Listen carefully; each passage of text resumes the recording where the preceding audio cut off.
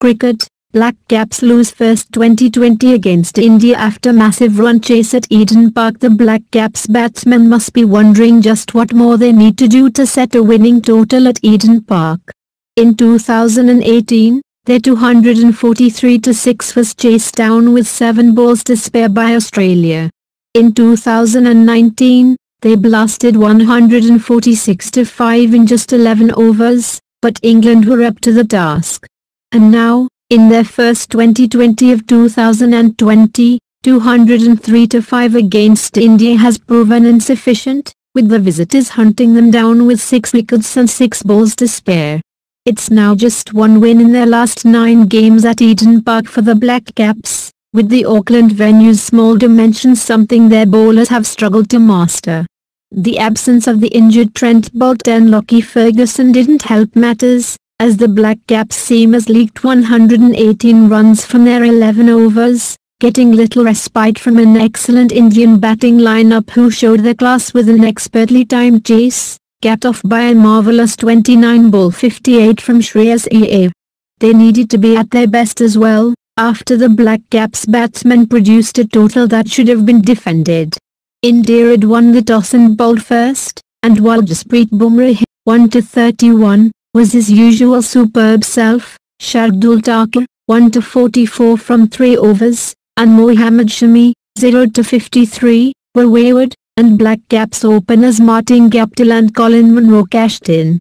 Some glorious straight drives were mixed with the usual, but just as effective, wild slices as the horse raced through to 68-0 through 6 overs, setting a brilliant platform.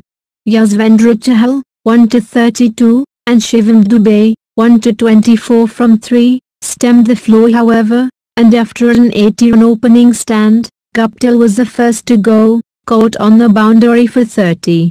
Munro later followed after a 42-ball 59, and when Ravindra Jadeja removed Colin de Grandham for a second ball duck, the Black Caps finally had been put under some pressure. Slow starts from Kane Williamson, 1 off 5, and Ross Taylor, 4 off 6, had contributed to those brief concerns, but just as India gained a greater foothold, the experienced pair took control. Smacking tracer bullets that would be cut off on the boundary on some grounds, Williamson used Eden Park's dimensions to his benefit with an array of 4s and 6s, blasting 51 from 26 balls. Taylor's shots were more routine, unleashing his trademark slog sweeps to send a Shami over for 22 runs, and bring up his first Twenty20 half-century since 2014, ending unbeaten on 54 from 27 balls.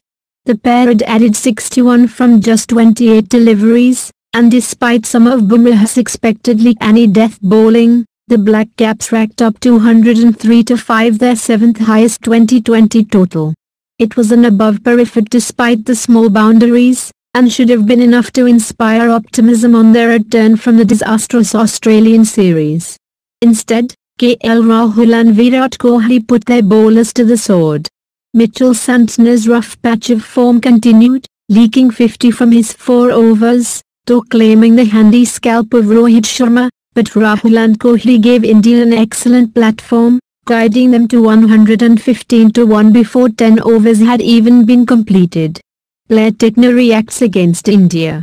Photo Sport. Blair Tickner reacts against India. Photo Sport. They had offered chances in their 99-run stand. Rahul should have been run out on 27 after being utterly stranded mid-pitch, but 2 rush throws were wild, while Ish Sodhi completely misjudged a catch which would have seen Kohli depart for 33.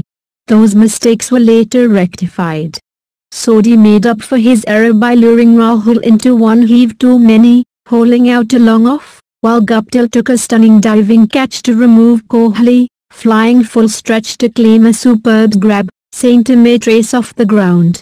However, Rahul had made 56 from 27 balls, and Kohli 45 from 32, and while their departures within 7 balls of each other put the Black Caps back in the contest, Iyer had no concerns.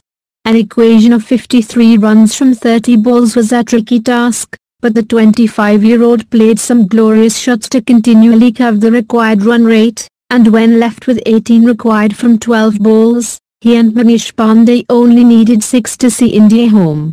Please save trees and nature. Please subscribe my channel. Thank you.